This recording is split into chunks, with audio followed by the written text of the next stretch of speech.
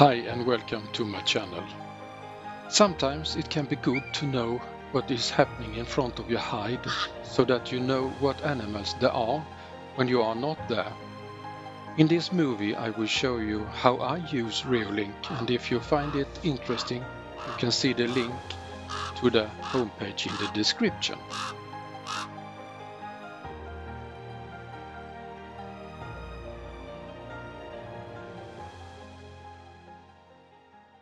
Hi, today we are going to unpack a remote camera and set it up in a forest where I have a lot of birds of prey.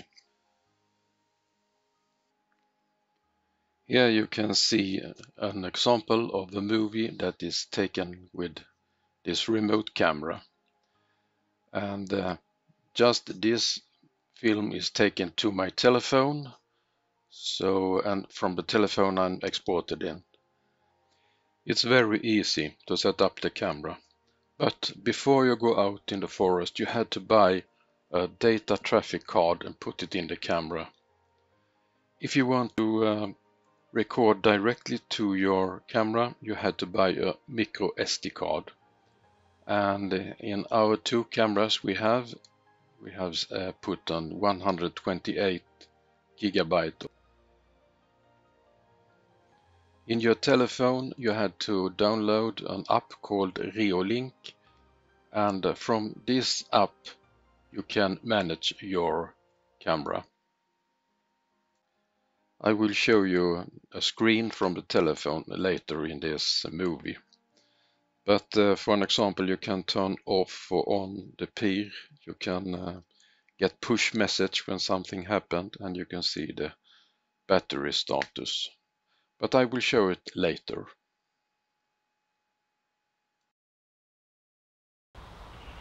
Hi and welcome to this channel. Today we're going to unpack this thing from Reolink, and we need a knife. It's a camera where you can use your telephone to remotely control it, and you can start recording from your mobile phone. It's also a camera where you can have a sensor so it starts recording by itself. But in this case I will use it as only for the telephone, so I can remotely start it. We have already one set up of it in an osprey nest, and it was very good. So now we will see how it performs. So they send me a new camera, and I will unpack it, but I don't unpack it as usual. I just open it and show you what's in it, and then we are going out to the birds where we are going to set it up, and it's birds of prey. And now, oh Jesus, we opened it to see. It's actually one camera, and it's one solar panel, and the one we had set up already, we set it up in March, so it's over 6 months ago, and it works still just with a solar panel. Here you can see it, and then we are going to open the camera also.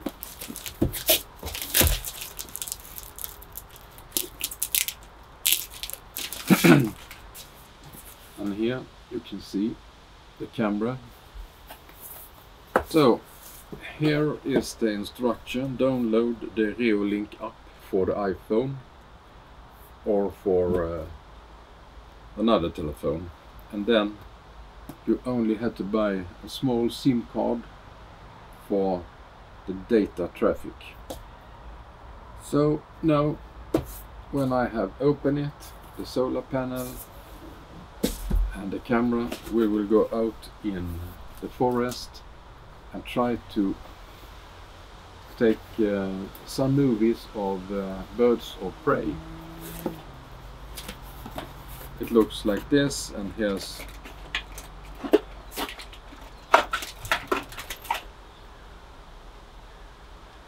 it's good. It's good. It's really good.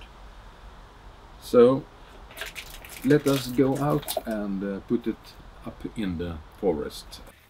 Here I have a water bath, and I will put up the camera here, and I have put off the motion sensor, so I will only look at my telephone and then I can record from the telephone.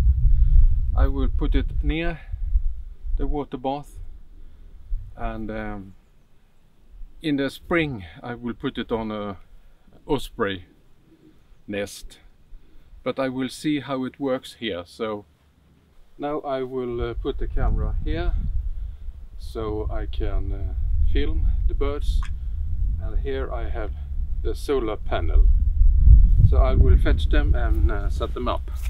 I have only put up some roof here just to protect a little bit, because they can manage to be outside even if it's rain, but I will have it anyway. I have only to connect the solar panel into the camera, but just now I'm power it up, and I have looked in my telephone and see that it's gonna be okay. So now I'm going to put out some food, I'm going to charge it and power it up. So let's hope it will be good. I have already ravens here, and actually a red kite also circling around, and I was surprised. There comes an white-tailed eagle over there, but sorry, I was out, so it passed away. But now I will go home and take coffee and look in my telephone and see if the birds are coming down.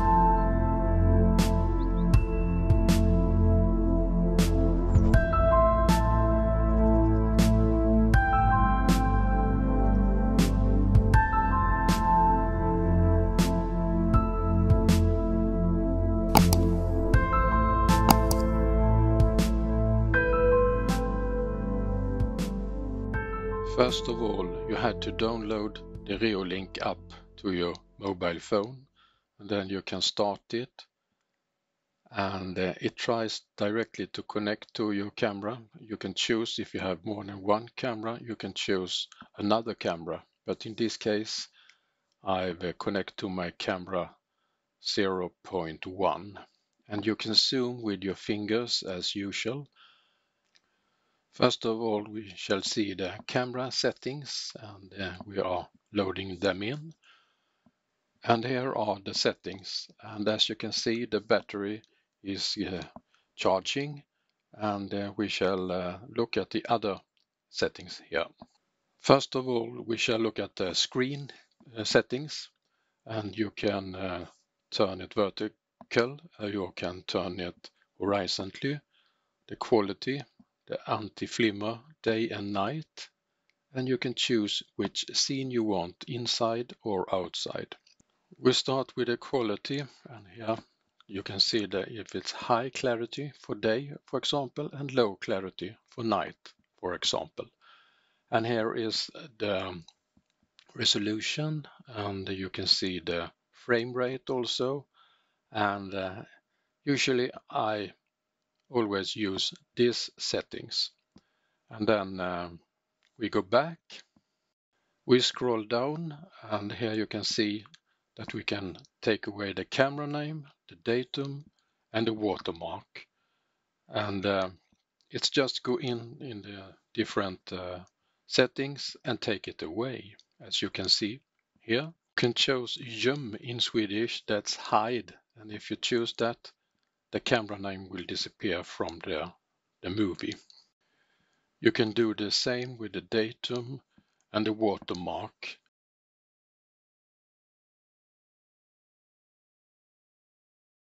And you can even get a security mask that you can put some pictures on that you won't see in the movie. Now we are back, and here you can see the peer settings. That's passive infrared, and you can choose to record.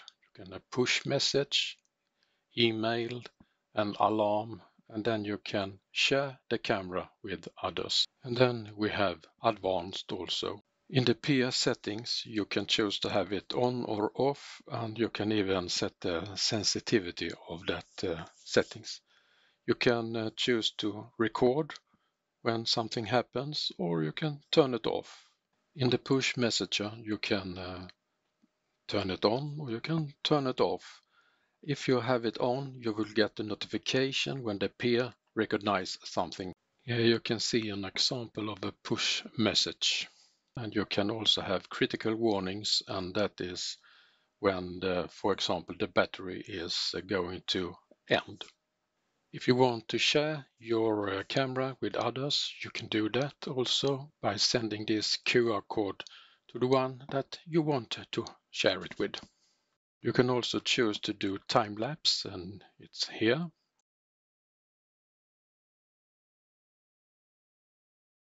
Under Advanced, you can choose to make a password for the camera.